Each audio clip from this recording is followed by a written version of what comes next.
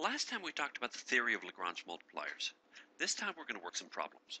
So the first problem is we're sitting on the unit sphere, x squared plus y squared plus z squared equals 1, and we want to maximize the function x squared plus 2y squared minus 3z squared. And then we want to minimize the function. In fact, we want to find all the local extrema. Okay, so in this case, our function g that we're setting equal to 0 is x squared plus y squared plus z squared minus 1. And the gradient of g is just 2x, 2y, 2z. And the gradient of f is 2x, 4y minus 6z. And so we need to set up the equations. Gradient of f is lambda times the gradient of g. Okay, so if we write those equations out, at first glance they look contradictory, because you look at the first one and you say, oh, that must mean that lambda equals 1. You look at the second one and you say, oh, that must mean that lambda equals 2.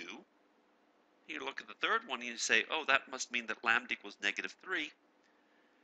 But that isn't quite right. You get lambda equals 1 by dividing by x. What if x is 0? That's a possibility too.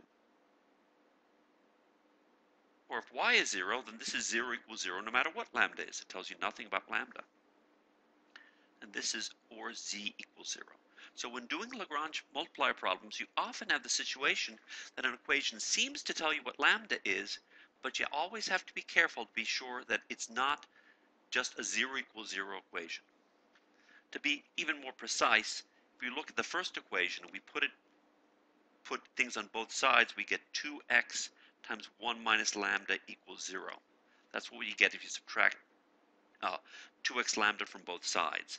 And that means that either x is 0 or 1 minus lambda is 0. So lambda equals 1 or x equals 0.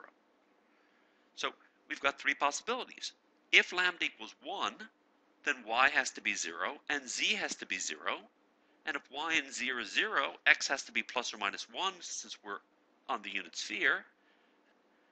And you plug in what you get for f of x, y, z, and you get 1. If lambda is 2, so these are the points plus or minus 1, 0, 0. If lambda is 2, then y doesn't have to be 0, but x and z do.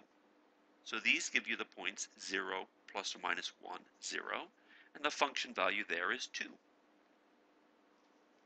If lambda equals negative 3, then we get the points 0, 0, plus or minus 1.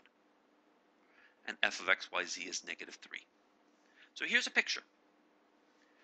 Here's the point 1, 0, 0, and the function value is 1. And likewise at negative 1, 0, 0.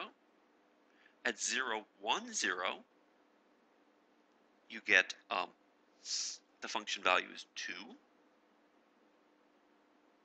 And at 0, 0, 1, the function value is negative 3. So this is our minimum. This is our maximum. And these are saddle points. Okay, that's it for this example. Let's take a look at a different kind of example. This one is geometric. We're going to work in the plane, so just 2 variables instead of 3. We want to find the points on this ellipse that is closest and farthest from the origin. So the ellipse, it's an ellipse centered at x equals negative 1, y equals 0. So this is a picture of the ellipse. It has 9 is 3 squared, so this distance here is 3, and this distance here is 1. So where on that ellipse is closest to the origin? So the distance to the origin is the square root of x squared plus y squared. So minimizing that is the same thing as minimizing x squared plus y squared. So this is distance squared.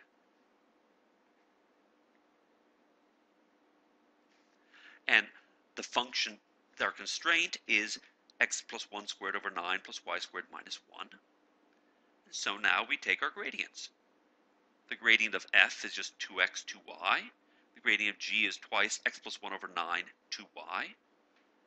And we set up our equations that 2x is lambda times twice x plus 1 over 9, and 2y is lambda times 2y. Now again, you look at this and you say, hey, you're tempted to say, well, that means lambda equals 1. But actually means lambda equals 1 or y equals 0. Because if y equals 0, you have 0 over 0 no matter what lambda is. So let's explore those two possibilities. If lambda equals 1, then our first equation said that 2x is 2x plus 1 over 9 times lambda, so that's 2x plus 1 over 9. You multiply both sides by 9 halves, and you get 9x equals x plus 1, so x equals an eighth. And then we plug in our equation. X plus 1 is 9/8, so x plus 1 squared over 9 plus y squared equals 1. And we solve for y, and we get a number. Okay? Looking back at our previous picture, this is going to give us points where x is 1/8 and y is the square root of 55/64 or minus the square root of 55/64. These are the points that we've just discovered. So here are the coordinates of those points, and you take the function value x squared plus y squared. That's 56 over 64ths, which simplifies to 7/8. So in fact, that's going to turn out to be our minimum. The other possibility was that y is 0.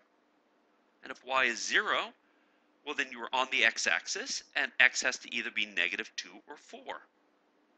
And you can see that the values of the function at 2 is 4 and at negative 4 is 16. Those are farther away. So going back to our picture, let's put those in green.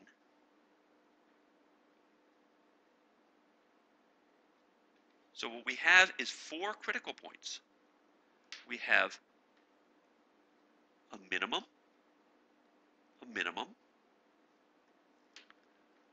a local max, and an absolute max. And there we go. We found the closest and farthest points by using Lagrange multipliers.